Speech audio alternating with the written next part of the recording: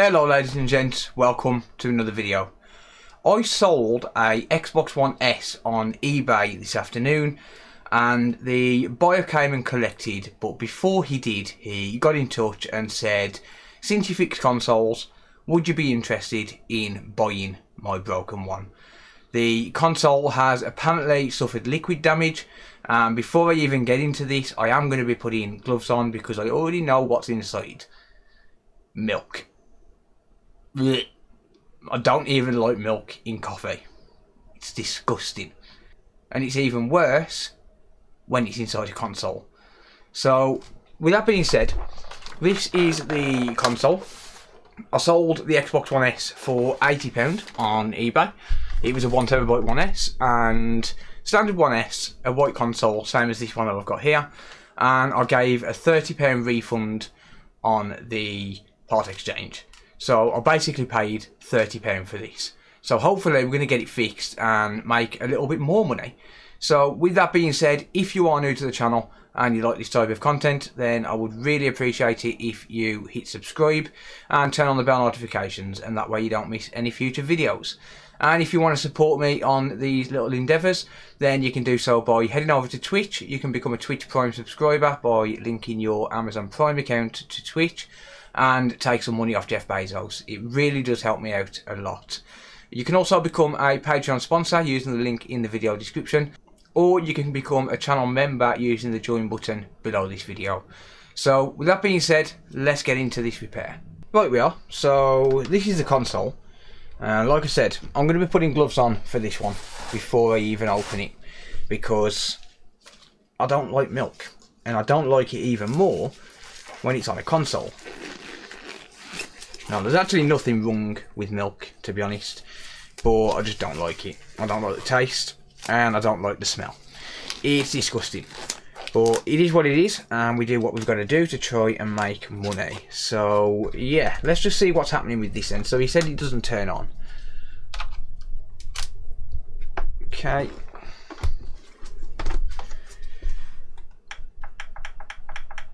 Okay. It definitely doesn't turn on. Alright, that's fine. Oh, hang on. Forgot my isolation switch. Ugh.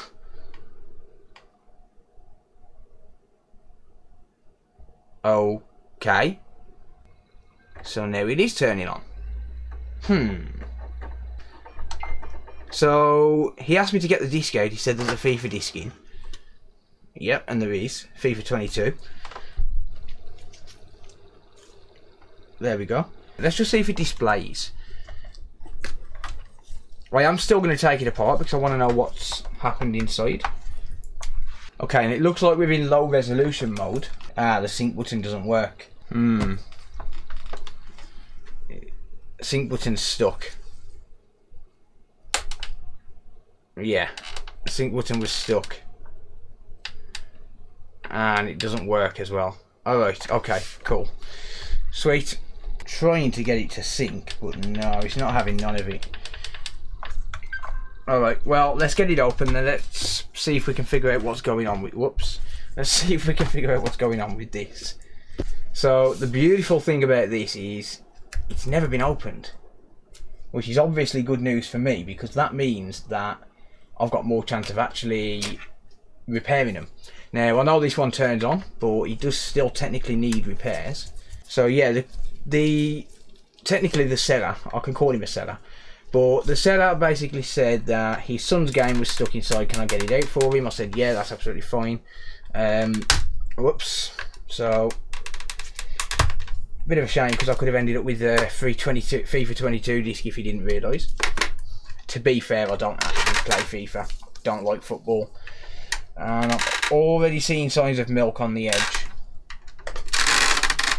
Oh wow, that's really oh no, this is going to be bad inside.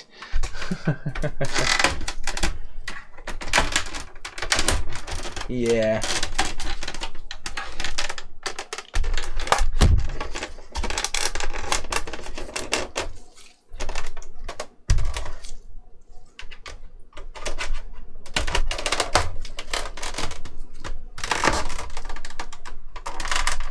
Glad I put gloves on now. Check that out. Can you see it? Bits of milk down the edges. Lovely.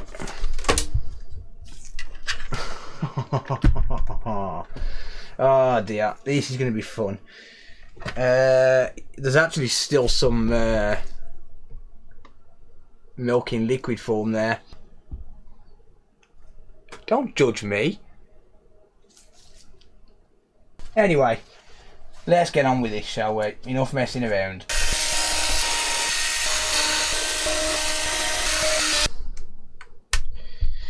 Making a right mess of my desk. Oh, it's stuck together. Oh wow. It's actually not really that dusty. I'm assuming this is probably going to be a 2018 model.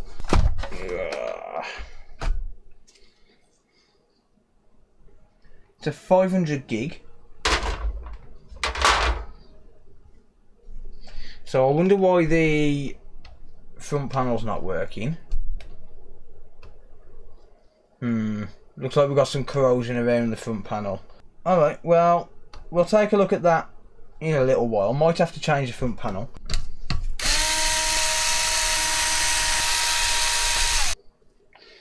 So the milk damage might be around the front panel then. Don't think it's anything to do with this wireless card.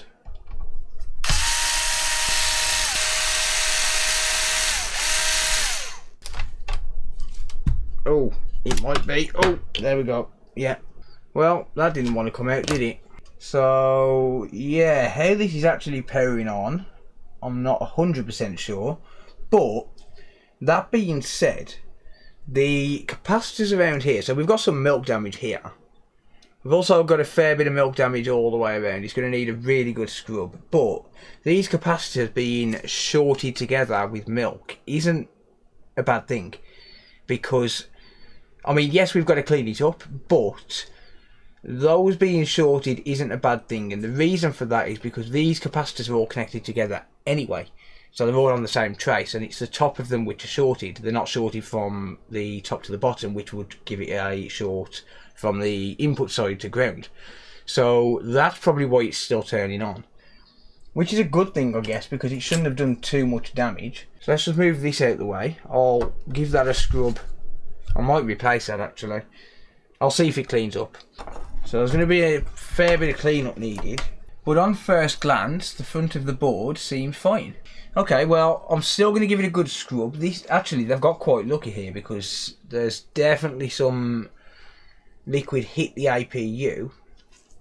And look at all of this which has fell out as well. So, yeah. I mean, overall though, the front of the board, or the top of the board, the APU side, looks fine. I'm not seeing any signs of corrosion on this side of the board, but on this side of the board there is a few areas which need sorting. So I think just a clean up, to be honest. The HDMI port looks mint. USB ports look okay. Yeah, all of the ports look fine. So I think this is just going to be a case of clean up, to be honest. So let's do that.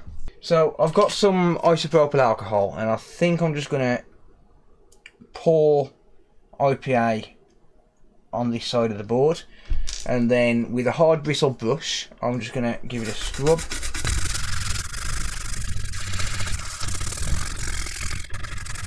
I do need to try and clean this away from here. Ugh, it's all stuck on.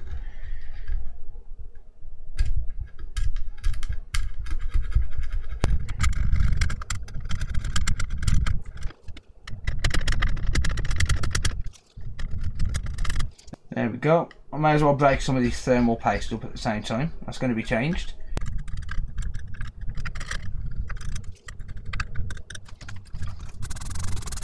It is making quite the mess on my desk though.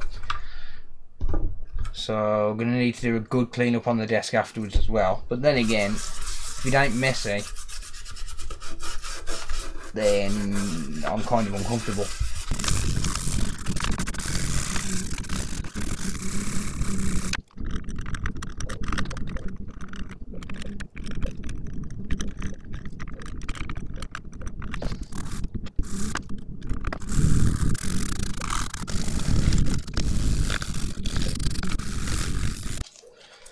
Alright, let's clean up this corrosion around these caps and things.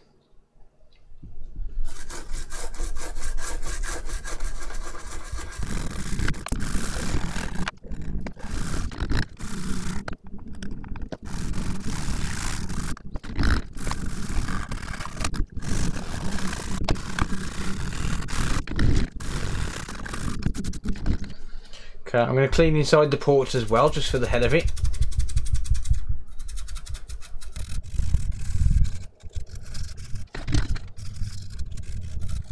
I don't think I'm going to get it perfect.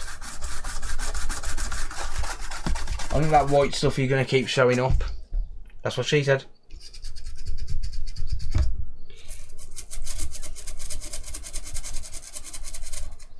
Right, let's move that out of the way for a minute. I need to sort this desk out because this is absolutely disgusting.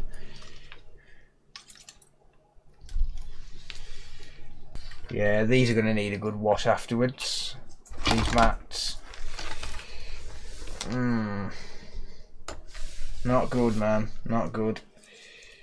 Not good at all. That will do for now.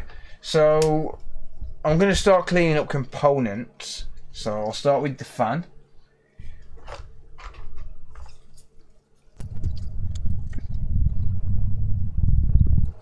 Okay, and then I'll just brush this off away from the desk. And there we go.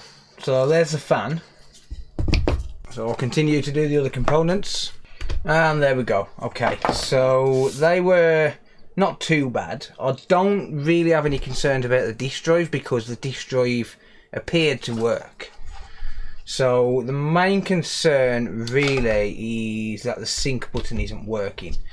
So I believe that might be down to just a little bit of liquid damage on the sync button, so I'm going to give this a clean with isopropyl alcohol. You'll be amazed what isopropyl alcohol can fix. And one of those things are connection issues with corrosion. Not always, but some of the time. I'll clean both sides.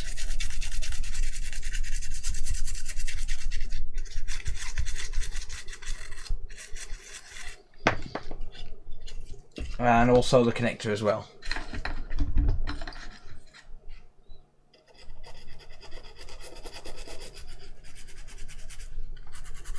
There we go.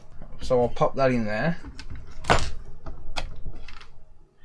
And the same goes for the Wi-Fi card as well.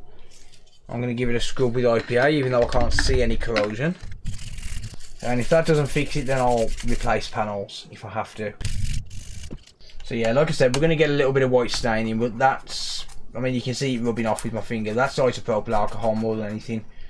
So I wouldn't worry about that. Okay, we are going to put some of the best damn thermal pasta that money can buy on this, and then it's going to work absolutely perfect.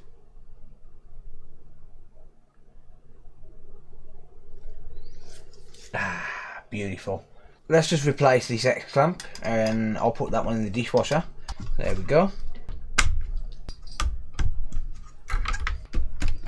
Alright, so I'll test this outside the case then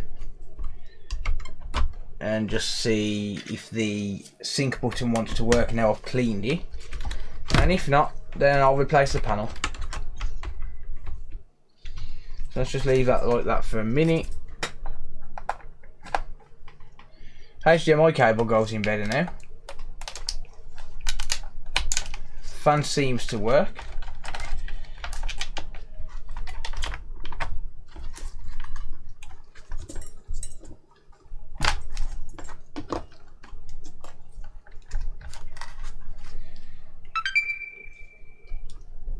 It turns on. So let's let that boot up and then I'll see if the sync button wants to work. Okay, that seems to be okay. Let's just let it boot. And sadly, it's still not working. I'm pressing the sync button and it's not working. So, let's see if it's the panel.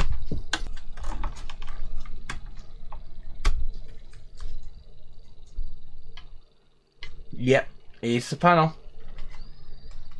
Alright, so why is it the panel then? Let's try and fix the panel. So the sync button then is here. This bind button. Ah, I can see some corrosion there.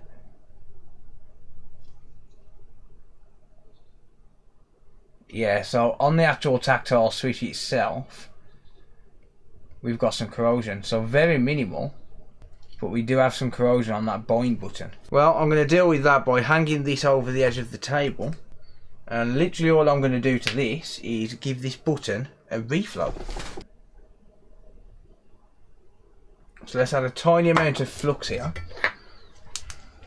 And then I've got my hot air set at 440 degrees Celsius.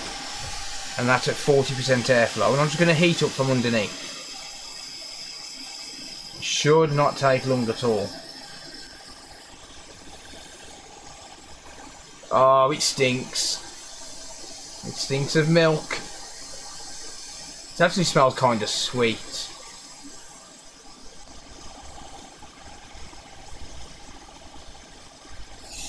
Let that settle. I might need to take it off and replace the solder. So isopropyl alcohol on my toothbrush. I'll tell you something, they get hot quick. Just make sure we've got no corrosion around here. Ooh. Yeah, there's a little bit, isn't that? A fair bit of corrosion actually around the front panel. So I'm going to try reflowing a bunch of this stuff. So I'll put a nozzle on my hot air.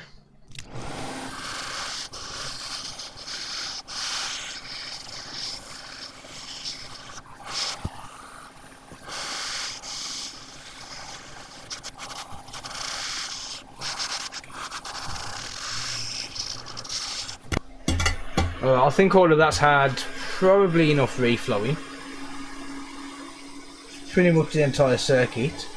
So let's just let it cool for a second and then I'll clean the flux off. Honestly, I think there might be a little bit too much liquid damage on this to fix all of that with a reflow. But I could use it, if it works, I could use it as a test board and put one in that's fully working. I don't mind doing that. And use this as a test only. It doesn't look that bad though, but I still wouldn't be comfortable letting it go because there's a good chance it might fail in the future. Let's clean the front up. Okay, the button is clicking. Alright, well let's leave it at that for now. Let's just see if this works. Because I don't think I'm going to be comfortable sending that board out. I think it's got a little bit too much damage on it. And for the price of them, it's not worth me sitting there hunting around and trying to find a donor board and then swapping 20 components, realistically. So I think what I plan to do is just use it as a test board, I think, and put this working board on. So I've got a working board here, I think I should use that. Okay, so the panel works. I need to wait for it to boot up. I don't know if that was me or whether it was because I was moving it. But it is flashing. It's blinding me though. Okay, it stopped flashing. Let's press the button. Yeah, there we go. Does it sync a controller though?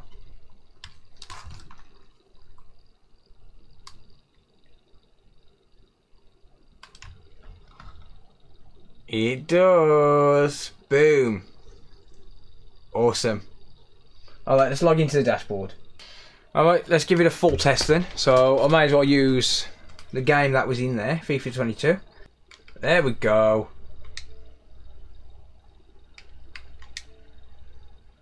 Yeah, that's what I'm talking about. Alright, let's have a look at the settings. TV and display. It's not going to work in 4K. Because I'm on a capture card. Let's test Wi-Fi. Picked it up. There we go. Might ask me to update, but I'm not going to. Not yet anyway. Let's test Ethernet. Make sure the network is fully working. Show me that wired. There we go. Alright, so everything seems to be working absolutely fine so far. Let's just test a USB port. So I'm just going to plug in a random USB. And one issue.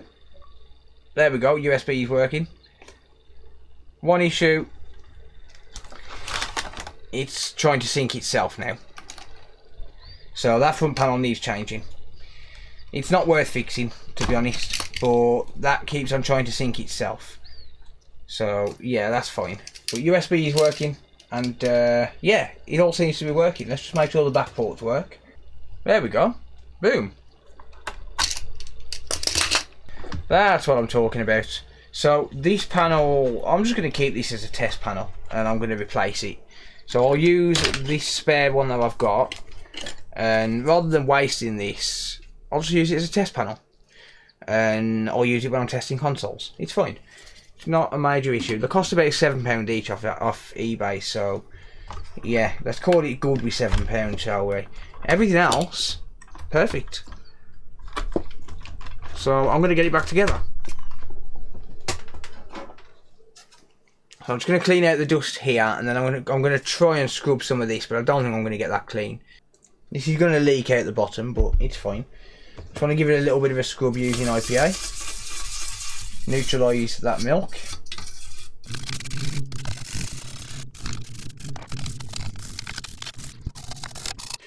Alright, I think that's good enough for me. So the isopropyl alcohol, that will evaporate itself. And it's non-conductive as well, by the way. Bit of IPA on there, and voila. She's done.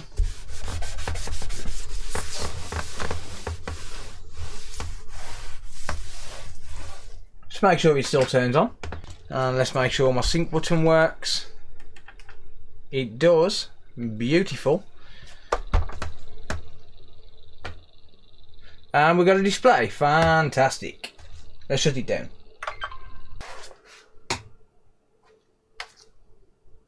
Fantastic. So yeah, this apparently didn't turn on when I had it off the customer. Sorry, not customer. The seller.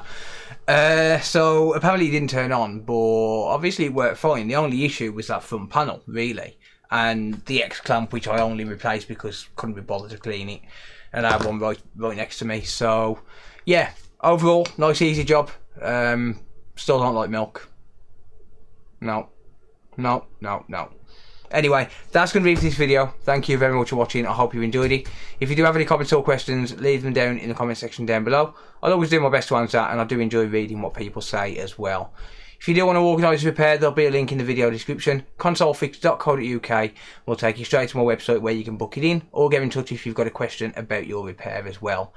Don't forget to join the Discord. We've got well over 1,000 members now on Discord. It's completely free, and you can get help and advice, or just chat along in the community with myself and others who are mainly technicians as well.